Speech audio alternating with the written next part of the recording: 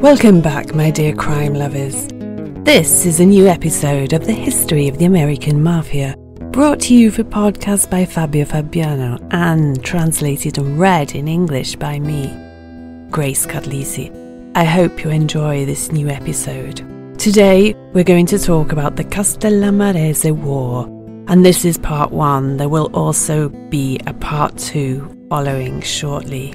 The Castellammarese War is an important event in the history of the American Mafia, since it coincides with the birth of a new form of organised crime that will be known as Cosa Nostra. This new organisation will be American and no longer just Sicilian, but also from the regions of Campania and Calabria in the south of Italy, and also include Irish and Jewish too. So in order to link the events, let me briefly recap the contents of my previous podcast that I'm sure you have already listened to.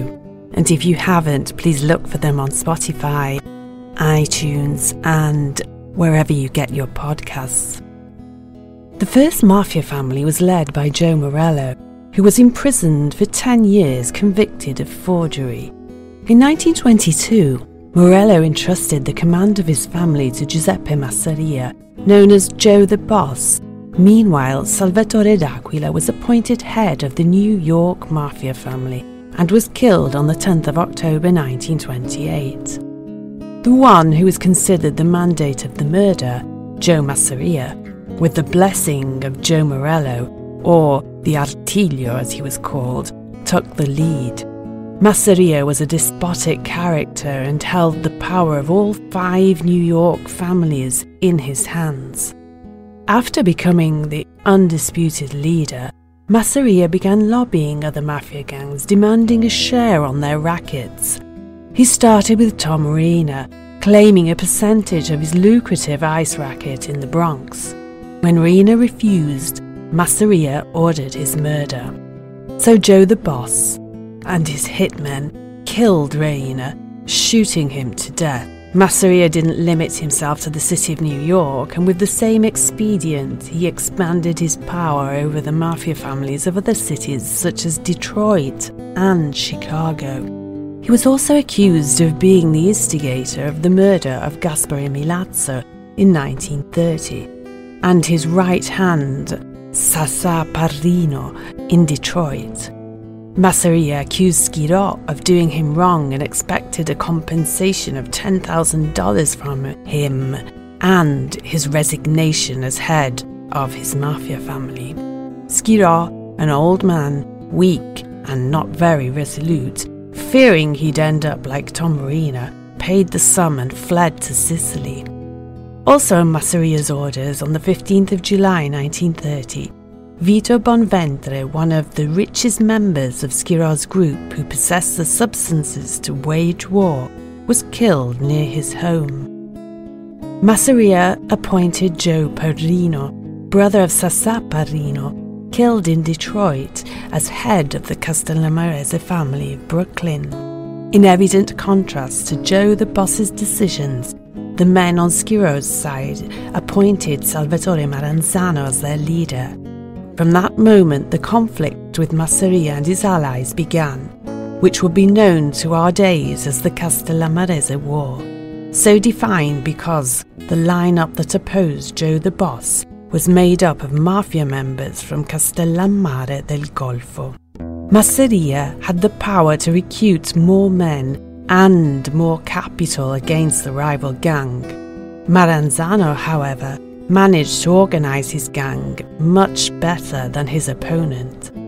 To give you an idea of the atmosphere in that particular moment, the leader of the Castellammareses travelled in a bulletproof limousine, accompanied by 2 armed vehicles, on one of which they had installed a machine gun on a rotating platform, mounted on the back boot, ready to fire at any attackers pursuing. In the early stages, there were continuous ambushes and attacks on men from the opposing sides.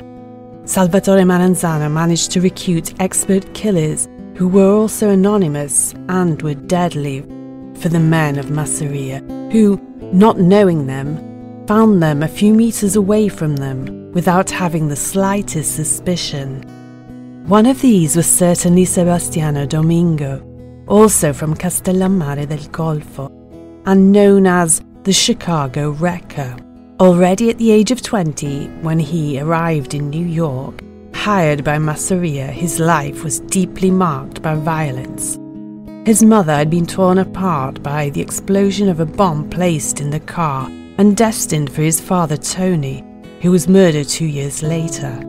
Sebastiano Domingo had the deceptive appearance of a good boy, but in reality he was a skilled marksman, especially with the machine gun. Joseph Bonanno became Marenzano's right arm. Masseria's strategic advisor, on the other hand, was the old and indomitable Joe Morello.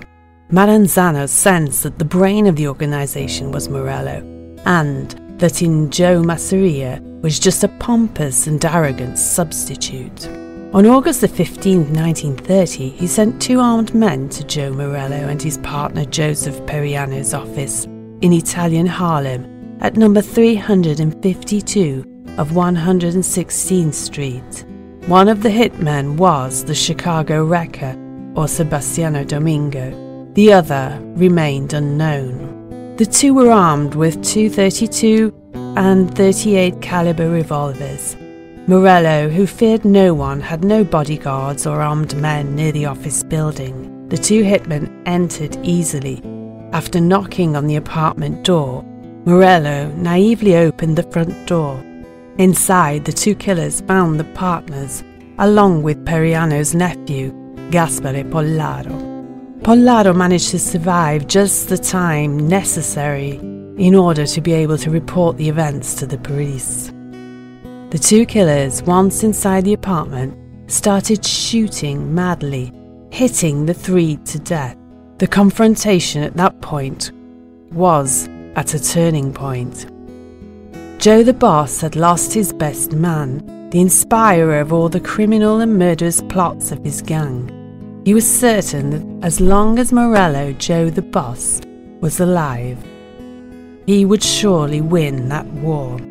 In fact, some began to take sides with Marenzano by abandoning Masseria. Morello's place was taken by Alfredo Manfredi, naturalized in the United States with the name of Alfred Mineo, or Al Mineo as they called him. He was part of the family that controlled Brooklyn, previously led by Salvatore d'Aquila, and became one of the most important and powerful members. It is thought that it was Al Mineo who betrayed d'Aquila by tipping off Masseria's men, thus to become the new boss of the family, and left Marenzano to ally with Masseria. Steve Ferrigno was appointed as his deputy. Other criminal names associated with them were Carlo Gambino, Frank Scalice, Vincent Mangano, Joe Biondo, and Joseph Riccobono. Affiliates numbered to about 300 and were all involved in alcohol smuggling, gambling, extortion, usury, clandestine union lotteries, and illicit harbour businesses across Brooklyn. With Masseria's permission, the clan also expanded to Manhattan, starting the faction that will later be known until today as the very powerful Gambino family. Al Mineo, once appointed to replace the crafty Joe Morello, didn't turn out to be up to the task. He proved to have no strategy, and his only interest was to find Marenzano's hiding place and kill him. Marenzano, however, was actually much more cunning. In fact, on November the 5th, 1930, Marenzano heard of a meeting that had been organised by Joe Masseria with his men, including Al Mineo and Steve Ferrigno, Joe Catania, Lucky Luciano, and Vito Genovese. The Castellammarese had his men placed in an apartment opposite the one where the meeting had taken place in the Bronx. As Massaria's men left, they found themselves under fire from Maranzano's hitmen. Mineo and Ferrigno were murdered, while Massaria and his men miraculously came out unscathed.